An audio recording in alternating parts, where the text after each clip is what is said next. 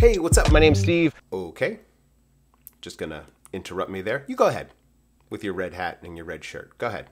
I'm here at Bittner Park today because I'm gonna capture some pickleball content. If you haven't been living under a rock, you know the pickleball is the thing. Wait, what are you even talking about? People don't live under rocks. Okay, hold on. Let's pause on the pickleball for a second. Although I do like the red hat and the red shirt. I want to give a shout out to Capture One and say thank you for sponsoring this video because I'm excited to talk to you about some of the new features that are coming out in version 23. I've been using Capture One for years, so I'm really excited that I get to play around with some of these new features, test them out, and share them with you. Also, big thanks to them for providing a 20% off new annual subscriptions to the first 100 people that take advantage of that. So if you want to get that information, access to this app, access to all Capture One information, social media, and access to that coupon code, hit the description below.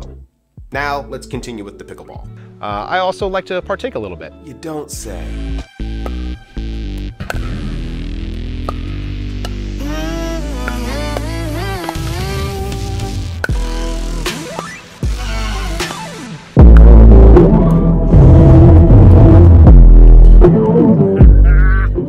So what I've done is I've recruited a couple of people to help me make some content for Selkirk.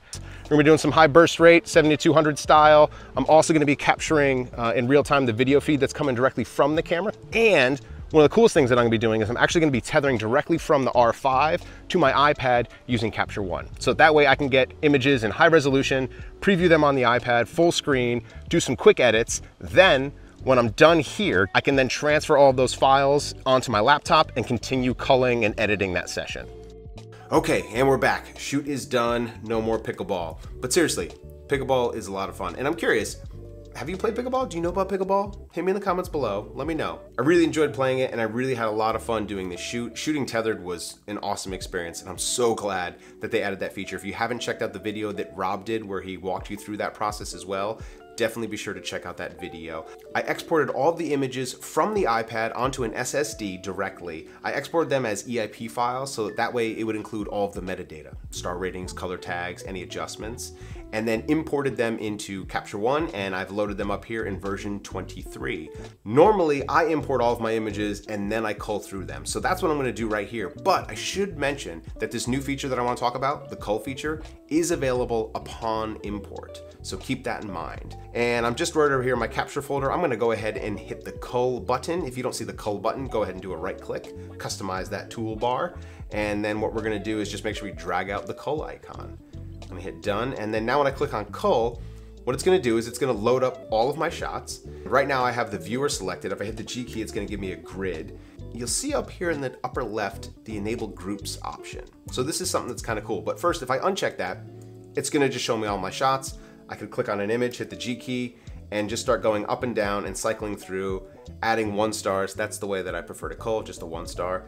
Adding 1 stars to the keepers that I want.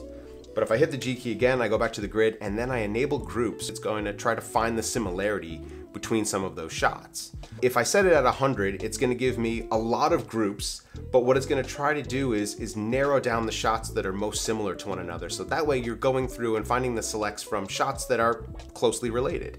If I bring this all the way down to 0, it's basically as if I don't have enable groups turned on at all because it is in fact at 0. 50%, you get the idea. It's trying to split the difference there. So let's set this, I don't know, maybe to 80, something like that. I'm gonna go back to the viewer here. And this first group, you can see it has 3 shots in it. So I can use the up and down arrow keys. And if you're wondering, yes, there is a cheat sheet right down over here.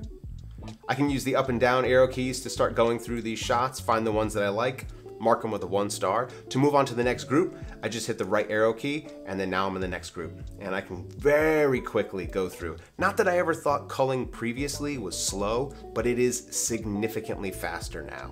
You get the idea. You mark your images, you cull them. I'm gonna go ahead and hit done.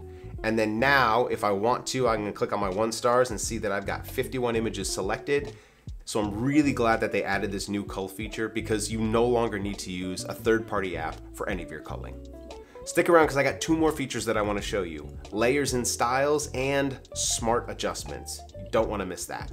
Okay, so the next new feature that I wanna talk about is adding layers within your styles. So saving a layer within a style, and this is really cool. I can, for example, make this dark purple contrast layer style. This is gonna include a whole bunch of stuff. There's a little bit of a color grade in there.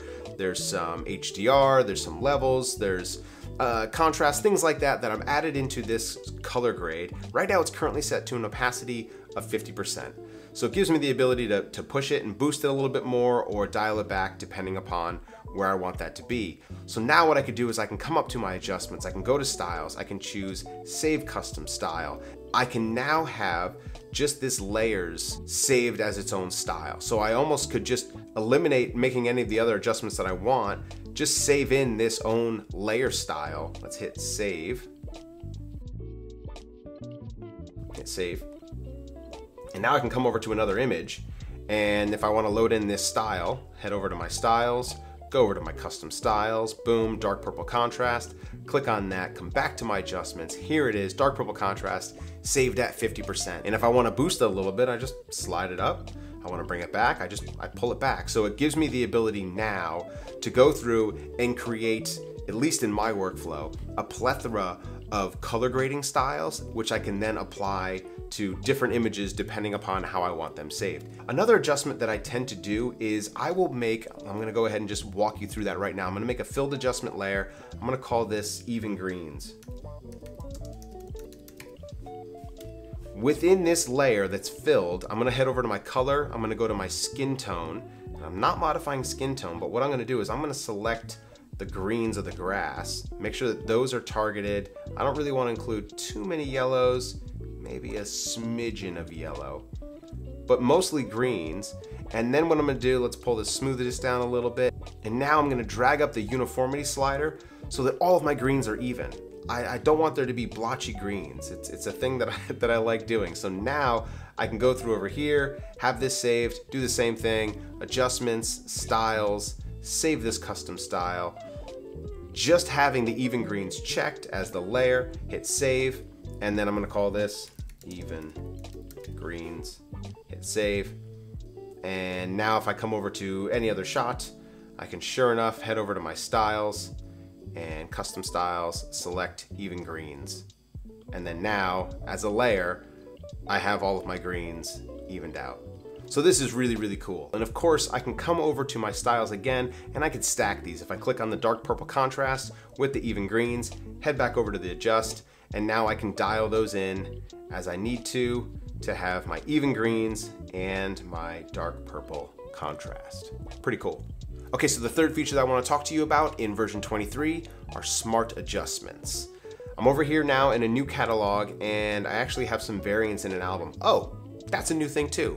Variants in albums. Simple, small little things, right? Just those little improvements are great. But I've got a series of images here and I have this one hero image that I want to have then matched across the other images. And I'm not talking about just syncing settings. That's not this. Let's head over to adjust. I'm just gonna right click over here. I wanna add a tool. Let's look for our smart adjustments. It's gonna show up down here at the bottom. I'm gonna pull that out.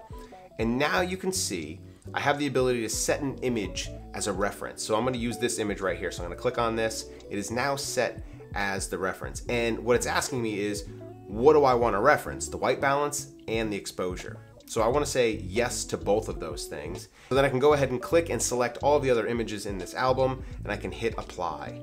And what it's going to do is it's going to use artificial intelligence to go through and now use that, and it did such a great job. It's going to go through and now it's going to get all of those images to match. And what it's doing is it's not necessarily grabbing the exact same exposure adjustments, because you can see that some of these images here, this is plus 0.15, this was negative 0.08.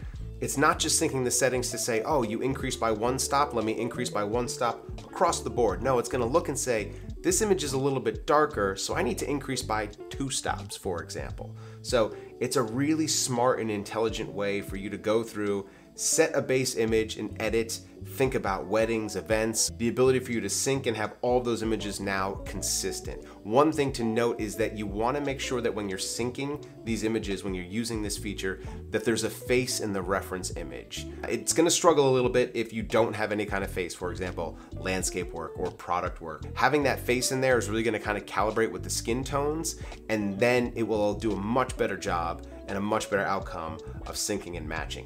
One thing to note with the smart adjustments, I can actually save this as a style if I wanted to. So the settings that I have here, knowing that if I want to go through and match, let's say I kind of get my skin tones calibrated just the way that I want, I can save this as a style to then match white balance and the exposure for future sets of images moving forward. So really cool function.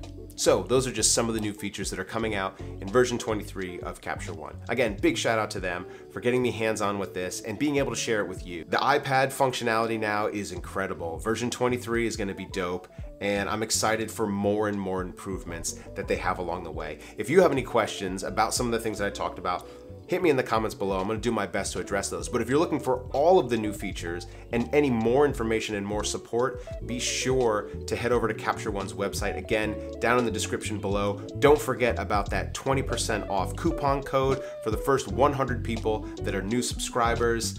I'm excited for you to play with this software, and I hope you go out and play some pickleball. We'll see you in the next one.